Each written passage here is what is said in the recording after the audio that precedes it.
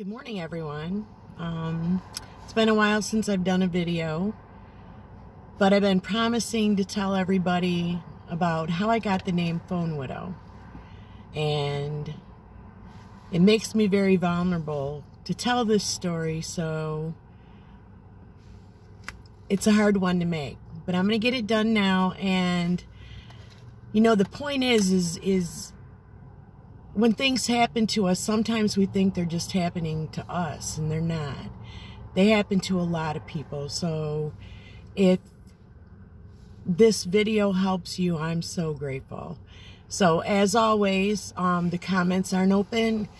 I'm getting settled in here, but I'm not completely settled, so I'm not by my phone all the time. And I do want to answer everybody's questions or even hear your thoughts. So my email address is phonewidow@gmail.com.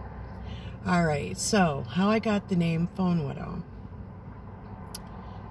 I met this man. There's always a man, right? That's the thing. There is always a man. Anyways, he swept me off my feet. I mean, I'm 56 now. When this happened, this was like almost 2 years ago. Definitely. Swept me off my feet. I had sworn off men. I didn't want any more, but he danced into my life, and I felt this connection with him. It was like I had always known him, you know? And really in my whole life, I'd never felt anything like that before. And there were red flags, and one of the big ones was he was always on his phone. But being who I am, I fell hard, and I fell fast, and I fell deep, and I believe this man is my divine connection or my soulmate. I still do. But after everything that's happened, I'm backing up, and I'm in Michigan, so yeah, I backed up. But anyways, he was on his phone all the time. He did give me time in the beginning, time for me, but we ended up in another state to take care of some of his family business. And that's when all the bad stuff started. I'm telling you, he was on his phone more and more and more. He started playing video games online, the phone games, and I'd never seen him do that before. But I started noticing that while he was playing the game, he was talking as well. So he was video chatting with someone else. I could actually see a woman's face. I could hear a woman's voice. And he kept telling me that I was crazy. Of course, I knew I wasn't crazy because I don't just see things that aren't there, and I don't hear things that aren't there. But believing in him and the connection that I felt and feel with him, I let it slide.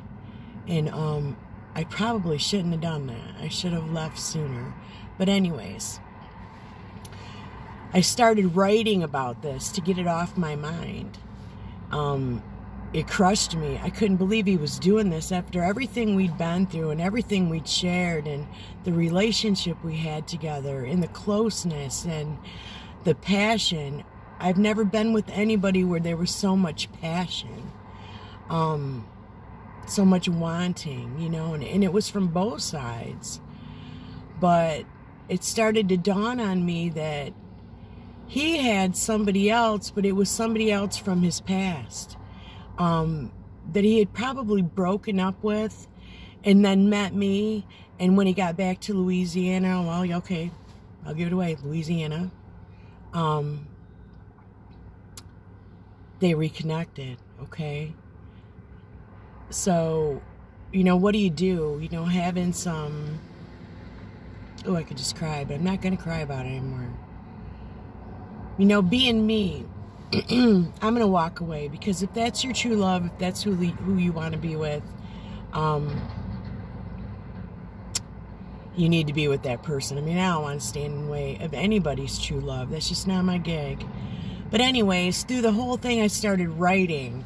I started writing online and on the Kick blog, but I had to come up with a username. So, and Phone Widow popped into my mind. I mean, I had been made a widow by his phone. So, and it just stuck. So, yes, at our age, we can be vulnerable. Yes, at our age, we can fall for people who aren't right for us. Yes, we can fall for people who are confused about their lives. We just have to stay true to ourselves. That's the big deal right there, is follow your heart. You know, if you love somebody, don't be afraid to give that love. I mean, I went into hermit mode, like I said, for about 4 months. And I went through the dark night of the soul. And I'm happy that I left, and I'm happy that I am where I am now. I mean, we've chatted in Messenger a few times. We've connected. We've seen each other in person, blah, blah, blah. But I'm adamant, you know, I'm standing up for myself now, and it's like, I love you. I believe there's a huge connection, but I'm never going to be a third party ever. I'm number one, or I'm not at all. So, and that, I guess that's the message that I want to give you guys. You know, it doesn't matter what age you are. It doesn't matter who you are. It doesn't matter how smart you are. These people will walk through your life, and you'll fall for them. And it's a great feeling, and experience the feeling, enjoy the feeling, so that those memories are the ones that you truly remember.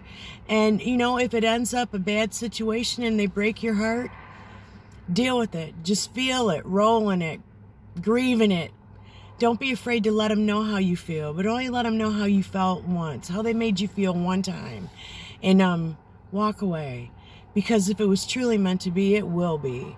And if he truly is my divine partner, he will be back. And I'll welcome him with open arms if he's changed. I guess. I don't know. It hasn't happened yet, because last time I seen him, he still had a third party. So I'll tell you what. Believe in yourself. Love yourself. And I'll do videos on that. And stand your ground.